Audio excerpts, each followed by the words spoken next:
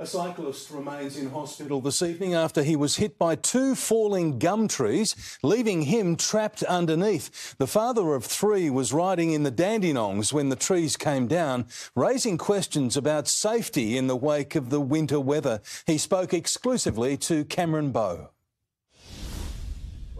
Jason Rosario is a remarkable survivor. He's lived to tell the tale of two enormous gum trees falling on him while he was cycling. A life or death moment. It's scary that I think that I might not have made it.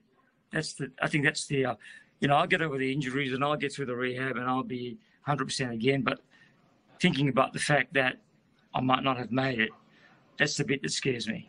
The father of three was riding up the Mountain Hwy yesterday morning when the trees toppled over. He had no time to respond. I heard a bit of a creak or a crack perhaps, and then I heard someone behind me yell tree, and that was it. And then it came crashing down on me. A second cyclist had time to brake to avoid being hit. I just got straight off my bike because I could hear someone screaming inside. Climbed my way in through the tree and found him.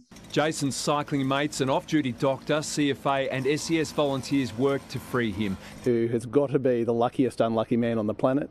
He was just riding along with his mates. The 58-year-old suffered a fractured shoulder blade, 4 fractured ribs and a punctured lung. I can't speak highly enough of the CFA and all the volunteers. This stretch of the Mountain Hwy is a major drawcard for cyclists. This Sunday, dozens of riders will go past this location for a round of the Victorian Time Trial Series. It was the first time the avid cyclist had attempted that route. He's vowed to get back on his bike.